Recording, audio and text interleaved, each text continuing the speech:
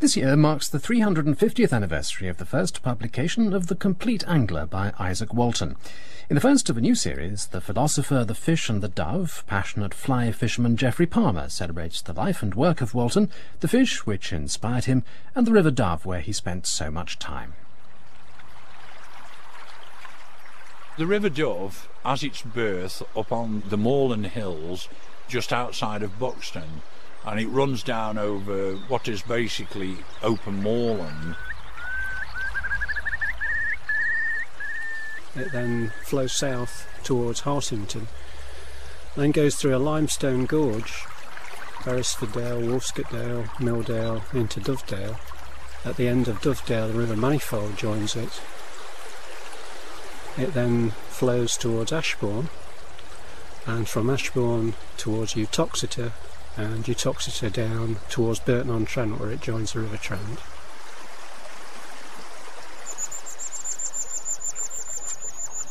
Whilst I'm here and I'm fishing in Dovedale, not just Dovedale, in many similar places, I'm very, very conscious and aware of Izaak Walton being there, looking over my shoulder, and I hope he approves of what I'm doing.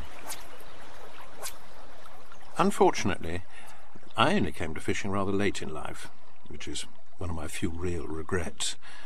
But now it has become so fascinating and all-absorbing to me that the rest of my life has to be arranged around it.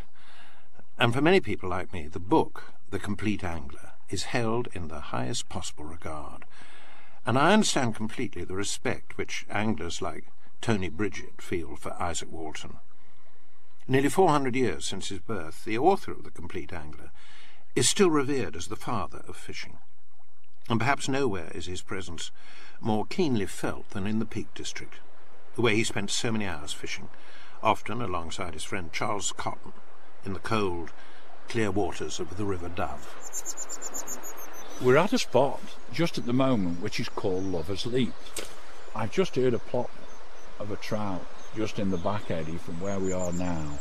Just in front, as I've been talking, I've been noticing a family of dippers that have got its nest up in the top of a little cave in front of us, and that's been a traditional nesting place for those dippers for the 35 or 40 years that I've been associated with the river, and probably their ancestors have had their home there long before that.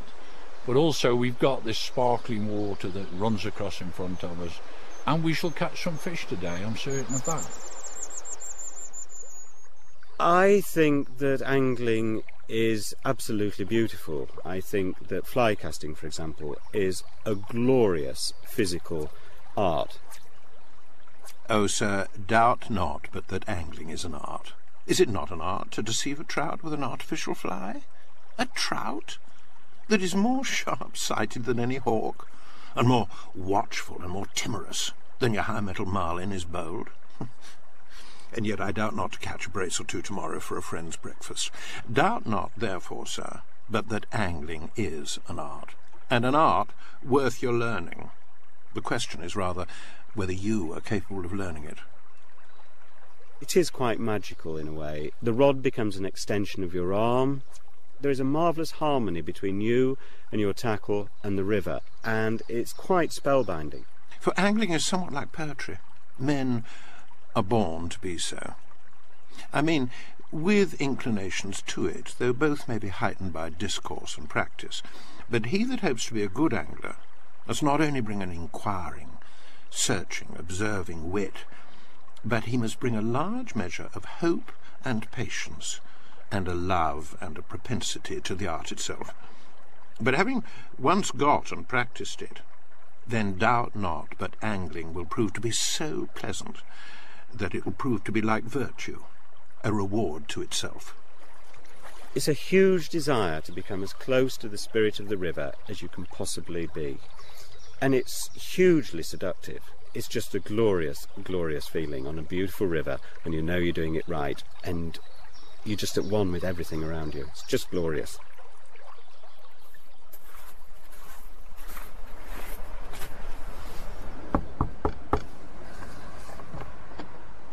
Hello, welcome to the Izaak Walton cottage. Do come in.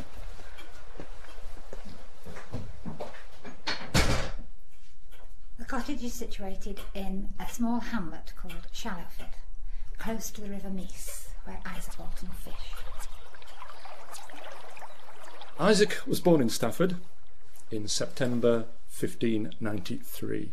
His father Jervis was a tippler, which in those days was a trade somewhere between an ordinary innkeeper and an alehouse keeper. We think Izaak remained in Stafford for his school days, but by 1610 he's in London as an apprentice to his wealthy brother-in-law. And in 1624 he certainly got his own premises in London. The big question here is, what did he do for a living? We're always asked. Some people think he was an ironmonger. He was certainly a member of the Ironmongers' Liveried Company, but we think that might have been more of a social recognition sort of standing. My honest scholar, it is now past 5 of the clock. We will fish till 9 and then go to breakfast. Go to yonder sycamore tree and hide your bottle of drink under the hollow of it. For about that time, and in that place, we will make a brave breakfast with a piece of powdered beef. Izaak was a staunch royalist, a staunch Anglican, Church of England, neither of which were very much in favour as the Civil War rolled on. So he gave up his premises in London and moved out to rural Clerkenwell. But during the war and after, certainly during Cromwell's time, he spent more and more time riding up and down to Staffordshire. And in 1655 he bought this farm, just 2 years after the first edition of the Compleat Angler. I mean, Izaak for me now is, in many ways, it's comfort reading.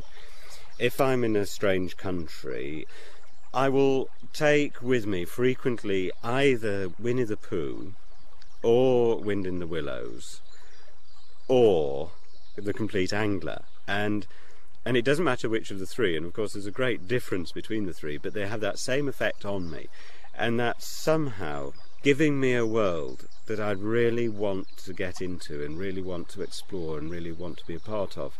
He had this ability to describe angling, and he had the ability to describe the world in which angling takes place, and that's a huge, huge talent, and he had it. You're with him as he walks around the water meadows, beside the silvery streams, and you visit the alehouses with him. You sleep between sheets scented with lavender. You drink your barley wine and play shovelboard and meet the milkmaids and sing and rejoice. So it is a lovely description of the countryside in those times. Now, if Izaak Walton was here in the early days, the first edition of the book, I'm afraid he'd plonk in a great big lobworm in here, or even a big black slug. Now he says that black slugs are very, very attractive to fish, particularly to chub, but to make them more attractive, he'd cut the belly open with a knife to show the white of the inside, so they'd be more attractive. Well, I don't think you'll find any anglers going along those lines at the present time. But in fly fishing, what we're trying to do is to imitate an insect that the fish is going to take, or a fly that the fish is likely to see or is likely to be about, and so the trout will have seen that at this time of year. This is the best time for fly fishing. May going through into June are the time when we get most of the ephemera, a lot of the sedge flies. They are hatching about this time. But also mayfly. It was noted years and years ago that mayfly hatches on the southern chalk streams, the Test and the Etching, were so great that they would stop the traffic on the road. So great were the spinners that were falling on the road. And I also know that many a parish priest in Ireland has been told of the hatch of mayfly starting, has cut short his sermon to go out and fish. I'm sure he fished as a little boy in Stafford, pulling tiddlers out of the River Sow. But in the early 1660s, he actually writes a letter to his publisher, and he mentions that he's been an angler for the past 30 years.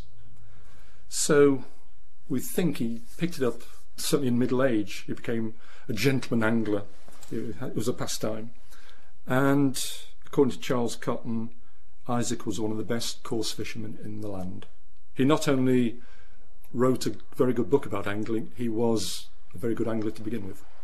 So, having talked about the fishing, I'm going to do some. So just moving into the water and moving forward, being careful of the stones here, but just trying a cast. And so there we are. I've plopped the little fly, and it's just coming alongside the pool, just running down with the current. The movement in casting is trying to extend the line, and I do this by using the rod as a form of whip, but perhaps not as severe as you would use on a whip action. But that's it. It's a forward cast and then a backward cast, and what we're actually doing is using the spring of the rod to cast the line. Izaak fished very, very simply, with just one length of tree branch.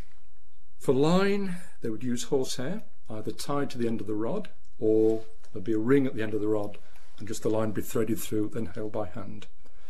In the Compleat Angler, he does mention reels. They're coming into use in England by then, but he says some people use a winch, implying he never did. He fished very simply, but he still caught all those fish. The trout is usually caught with a worm or a minnow, which some call a penk, or with a fly, either a natural or an artificial fly. You are to know that there are so many sorts of flies as there be of fruits. I will name you but some of them, as the dun fly, the stone fly, the red fly, the moor fly, the tawny fly. Having looked down there just below the little branch that's in the river, and there's a fish come up there twice very quickly in succession. So it seems as though things are getting better. And dear listener, we should catch some fish.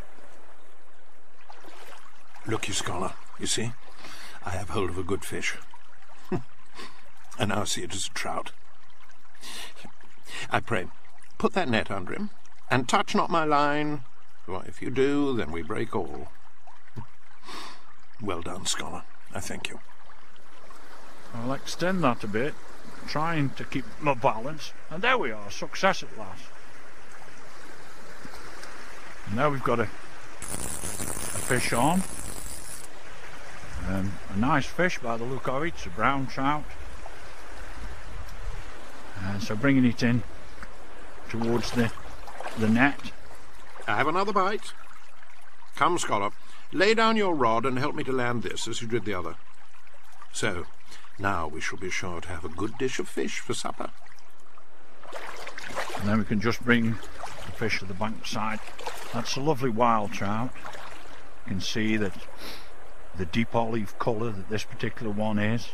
We can see those beautiful white spots with vermilion centres, and then the black and deep red spots on the back. And then turning over, we can see the olive colour going right through the back, and there, near to the tail, is the little adipose fin. So I'm just going to take the fly from the fish's mouth and return the fish to the water. Oops. Joining me, Geoffrey Palmer, on the banks of the River Dove were anglers Tony Bridget and John Bailey. Gillian Bold and Bruce Braithwaite were from the Izaak Walton cottage, and Gary Seister is the Fisheries Technical Officer for the Upper Trent region of the Environment Agency.